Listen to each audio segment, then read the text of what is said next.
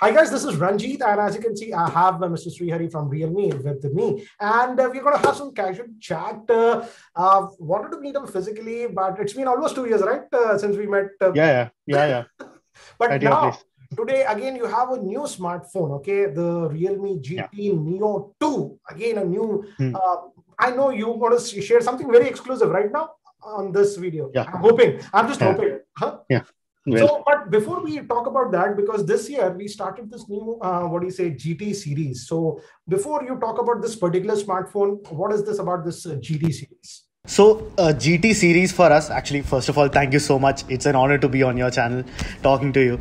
And talking about GT series, see, GT is something that always has stood for cutting edge technology for us. We brought two GT smartphones in India, and the GT 5G, of course, one of the fastest Android phones that you can find there in the market, right? So that is what GT was for, and you will see a lot more of GT series now, moving forward also into the next year. So first, a bit point for this call that we will see a lot more of GT series now, and GT Neo 2 is of course the next step in that GT series and expanding that series. But I think so. Your GT series is slightly flagship, so I'm hoping this one is also going to be a flagship smartphone. But because now, as you're telling, this is sort of a flagship. You already have a flagship, right? The Realme GT with the Snapdragon 888, you already have that, right? Now I believe we've seen this transformation. The meaning of flagship has changed, right? First there used to be one phone that you would call flagship and then be done with it. Now in different segments we have like, yeah. Yeah, so now what happens is the performance has become so good, and the chipset that we are coming out now can very easily be called a flagship chipset as well, even with the 888 existing. So GT Neo 2 is a flagship phone by every stretch of that word. So this is not going to replace the Realme GT, right? Correct me if I'm wrong. The GT 5G stays, of course, as our topmost phone, the top of the deck. So can you just reveal something about this smartphone? So what does this? It makes it special, okay? Different. Let's say you already have a GT with Snapdragon 888, right? Yes. So the GT Neo 2, first of all, the Neo moniker. So GT, I told you, right? Cutting edge technology. Neo is, I believe, something that truly New talks about new. It's new. Exactly. It's new. We try to do something new, and when you see these devices, I'm sure you will say, yes, that looks new for sure. By the way, I haven't guys seen this device yet. Okay, just being very fair about it. So we get to see it soon. So that Neo is for the youth. We are a brand that does go out, build features based on what feedback we get from our community as well, which is a lot of young people, right? And GT Neo 2 is, of course, a phone that's meant for a lot of those people as well, and with the premium features. So, I mean, we have a lot of things to talk about in the GT Neo 2. Why don't we start with the display? Let's start with the display, right? Okay, yeah. I'm assuming it will be AMOLED, right? Because it's your GT, you're telling all GTs as of till now have an AMOLED. I hope this one also has an AMOLED. Yes, it is an AMOLED display. But it's a special AMOLED display. It's an E4 AMOLED display. When you do your battery test, you see that screen takes most battery life, right? Huge chunk, obviously. So E4 is very good with colors. It provides a lot of luminance. So brightness is very good at 1300 nits. This is peak brightness of 1300 nits. Yeah. One of the highest you can find. Yeah, that's what 1300 is written. Huh. Yeah, but it also saves battery life. It's very power efficient. In fact, it saves 15% more battery life compared to a traditional AMOLED display. So when we used E4, we were able to produce 30 minutes of more usage out of the phone just because we used the E4 display. So it's a more efficient display, you could say. And beautiful, equally beautiful. Beautiful, you're meaning like, okay, let's talk about some specification. What? It's still 120 Hertz? It's 120 Hertz. Yeah. It's 120 Hertz refresh rate. But apart from the refresh rate on the screen, when it comes to gaming, we also have, generally when you see refresh rate, what is it? It's double the touch sampling rate, double the refresh rate or triple sometimes, right? So when you're using the phone, the GT Neo 2 in normal mode, you'll get around 300 Hertz. But when you're using it for gaming, you'll get 600 Hertz of continuous touch sampling rate. So there's a special gaming mode in this. Yeah, of course there's GT mode in this, but when you're gaming, that 600 Hertz is gonna give you those taps. So for all the people who are gonna do BGMI, this is gonna give those taps. But other things, 1300 nits where do we use this 1300 nits? It has to be used somewhere, right? It has to be used somewhere. Outdoor. Outdoor. Yeah, exactly. But more because that's the main point with a lot of AMOLED screens. What I find indoors, everything fine, but direct in the sun sometime, okay. Oh, okay. That's where it counts. 1300 nits is something that's going to make that very easy. Also, this is the first Realme smartphone display that has HDR10 plus. So hopefully Netflix HDR will work on this one, right? Yes. So HDR10 plus and that 1300 nits display, it's gonna. Yeah, exactly. Now let's move to the processor. That's the heart. Yes, the heart of the phone. And I think the heart of the phone, we gave a hint to people, right? Because we are already saying 778. Yeah, because GT has to be something, yeah, flagship. It is the Snapdragon 870 chipset.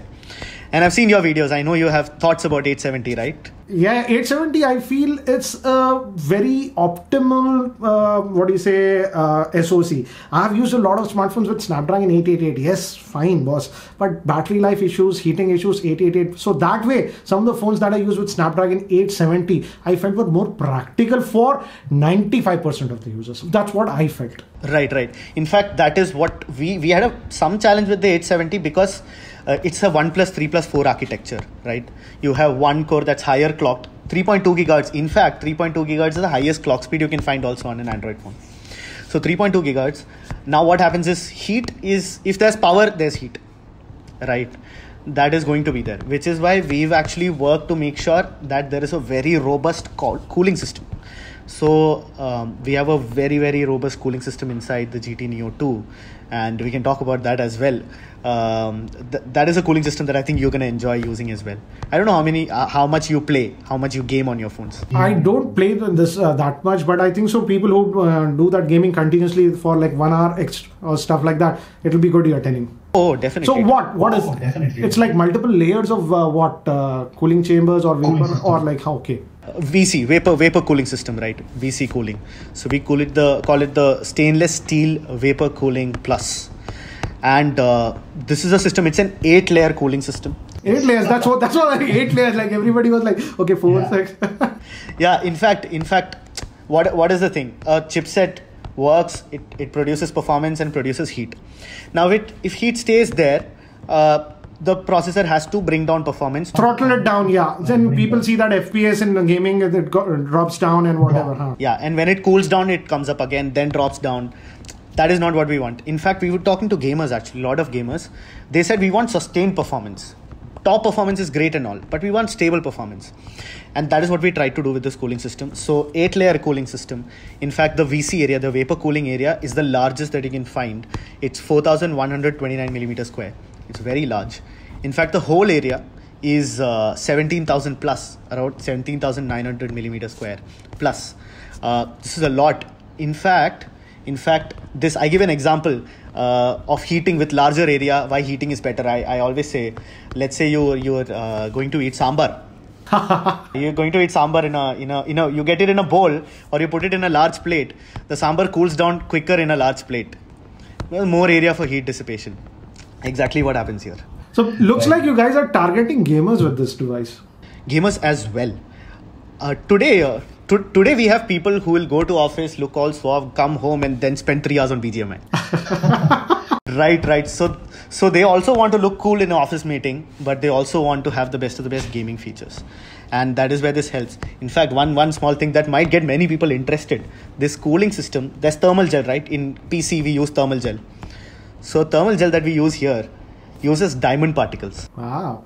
Can I take it out at diamond? Yeah, need to get more units now.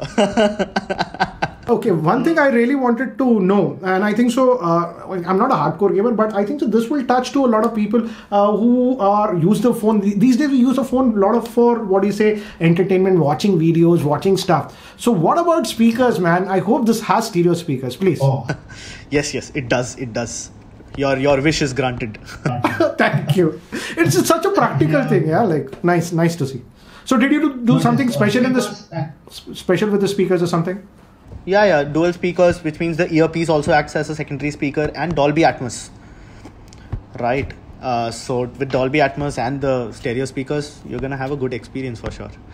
it's about the experience when it comes to a premium product, right? About a flagship, it's about the experience. So yes, you got these things right: the display, the processor, the okay. Now what about the battery? Because it's having a Snapdragon 870. So what about the battery? Because people, as you're telling, people are doing a lot of gaming these days, right? Yes. And that is a battery killer. Definitely it is. Definitely, along with the screen. So for battery, generally when you look at flagship phones, you have 4,000, 4,200. Here we have a massive sweet spot, right? Here, our sweet spot is 5,000. Oh, nice. And The GT Neo 2 is 5,000, and I'm pretty sure because it's Realme, it'll have fast charging. Oh yes, 65 watt charger in the box, cable also in the box. Cable also. I like it. So 65 watt and 0 to 100% 36 minutes. This is for 5,000 mAh. Wow, not bad.